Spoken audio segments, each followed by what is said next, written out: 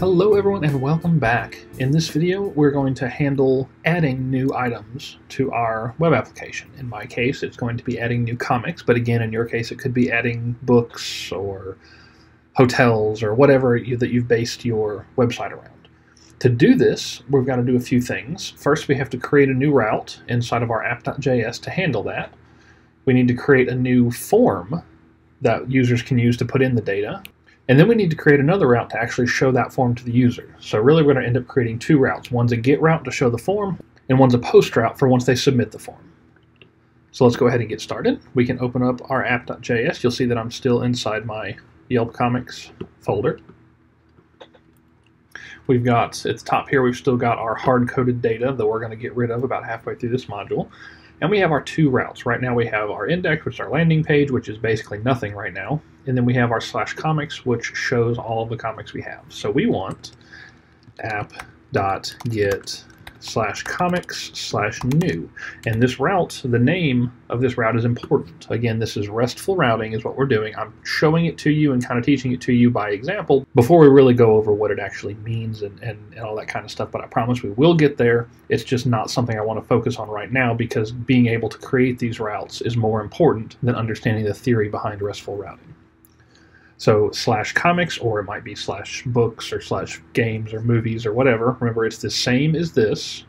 It's the same as your get route, except it's /new. Request response, as always.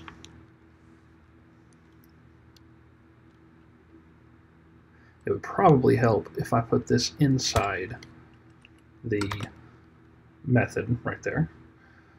There we go. So app.get, request response, all that stuff, and all we're going to do right now is res.render comics_new.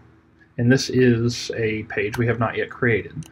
So that's going to be step 2, is to go into our views directory and make a new that's views / comics_new.ejs. So now that we have that, don't care about partials right now, comics_new.ejs. And there's nothing here right now. So the first thing we're going to do is we're going to import our header, or include partials/header. And then at the bottom, we're going to include our footer. Include partials/footer. So now that we have that, let's just add a little bit. So let's do an H1. I forget that Gorm doesn't have the emit plugin. So we'll call it add new comic. And then we need a form. Remember, forms need an action and a method. Action is the URL that you're going to submit it to. So we are going to submit it to /comics, and we have not made this route yet. We have a comics get route, but we do not have a comics post route. And our method is going to be the HTTP verb, in this case, post. This does not have to be capitalized, but it's a convention to do that, and I just like to. So we've got comics and post, and what we're going to do with this is we're going to get data from the user. We're going to get a title, a description, and an image link, all from the user. So we're going to need 3 inputs. Input, type equals text, name equals title, and we're going to autofocus. And then before that, actually, I need to put a label.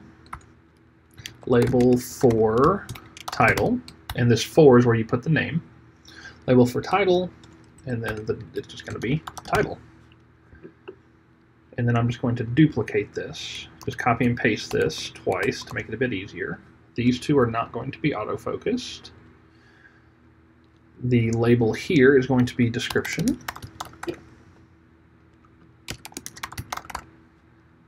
The name here is description. And then down here we have, we'll call this image link for image, and the name is image. So now we just need a button.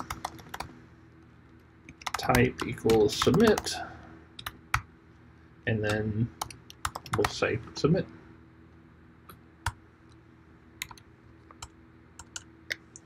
And I'm going to do a bad thing and just put a couple breaks in there.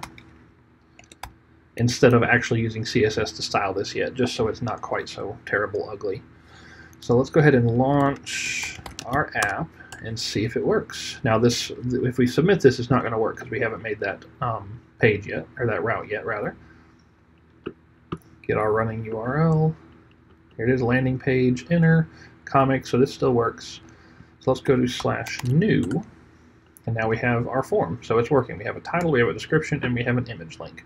And again, if I submit this, it's going to give us an error, cannot post, because we haven't made that route yet. So we know that's working. Perfect. Let's go back to our app.js and add that route. So app.get landing, app.get /comics, and I like to put it right here, app.post. It would help if I put my fingers in the right place, /comics. And again, remember, we can have the same route here because we're using different methods. Anything that has a get method that goes to /comics will hit this route. Anything that's using a post method to /comics will hit this route. Request response. And what we're going to do right now, all we're going to do is console.log request.body. And then we are going to res.redirect back to /comics as a GET request. So what this is going to do is whenever the user submits the form, they're going to be on this page, this comics/new, they're going to submit the form. The form is going to make a post request right here. Right now it's just going to log that data to the console and then redirect them to this route. So let's give it a go. Let's refresh our page. Title is, I don't know, X-Men. Description is Xavier's X-Men, whatever. Image link, I need to find an image. X-Men images, and let's find one that is labeled for reuse. Here we go. This is just terrible enough to meet our needs. So let's copy the image location, and we're going to paste it into there. Submit. Cannot post to /comics. So something's not right. I must not have saved this page. Let's go back, try that again, submit. There we go, came back. But you'll notice there's nothing new here. Why not? Well, request.body is undefined. Do you remember why? It's because we did not install body parser yet. And remember, Express does not give us access to the request.body by default. We have to include that npm package. So to fix that, npm I body parser. So now we've installed body parser. We just have to configure it. So up here at the top, let's import it. Const body parser equals require body hyphen parser. And remember, you can pick whatever variable names you want for this stuff. It does not matter. This is the convention. This is what you're going to see most of the time. But if you like something else, feel free to use it. Just be aware that you may tick some people off if you don't follow the conventions when you start working with them. App.use body parser .url encoded, passing in an object that says extended true. This is just boilerplate that you're just going to have to put on. Again, first time I mentioned this, I showed you the docs. You're welcome to look at the docs to see exactly what this does. And you can change this if you have a reason to. 99% of the time, you're not going to. You're not going to need to. So just memorize this boilerplate, basically, and you're good to go. So now that we've done that, we should have access to request.body. So let's start our server again.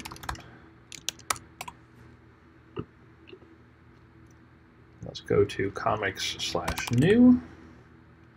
Title X-Men, Xavier's X-Men, and post in our image link again and submit. Let's see if it works. There we go. We now have access. We got our title, our description, and our image. So the next step, instead of just console.logging that, we can leave that just so we can see it, but we want to add it to our array of data. Our data is called comics, so we're just going to do comics.push request.body. And I mentioned before, and I want to mention this again, this is very bad practice. You don't want to just take input from the user and immediately shove it into your database or anything like that. That's how you get injections, like SQL injection attacks and things like that, cross-site scripting, things like that. That's very bad. Don't do this in a production web application. However, for learning purposes, this is fine. We'll get into how you can kind of sanitize your inputs later. So save. Now it's running. and we can do one more time, go back here, submit this, and now we have been able to add that to our database of comics. And we can do that as many times as we want, and it will just continue to populate them.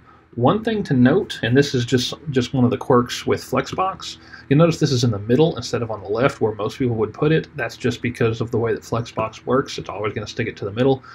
You could play around with CSS for a couple hours and finally make this go over here, but it's going to be very challenging. So just keep that in mind. In further videos, I'm planning on refactoring all of this to include Bootstrap. If you've heard me talk about Bootstrap before, some of you may or may not have played with it, but we're going to add Bootstrap, we're going to make a nav bar, and then we can use that Bootstrap to make this a little bit prettier and a little bit better user experience. In this video, we did a few things. We added 2 new routes to our app.js. We added a post route, which accepts data from the user and adds it to our database, our quote database, unquote.